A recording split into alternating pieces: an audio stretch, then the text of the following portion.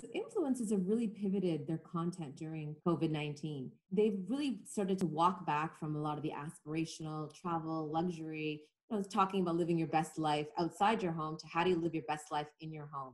They've pivoted their content to be about at-home videos of cooking with their families or working out, but more importantly, really giving back to the community and drawing light and focus to members of the community that are really stepping up and helping everybody else during COVID-19. And post-COVID, brands are really going to be using influencers around optimism and hope and welcoming them back to areas where they weren't able to go during COVID and really helping to engage with them, the love back for the brands.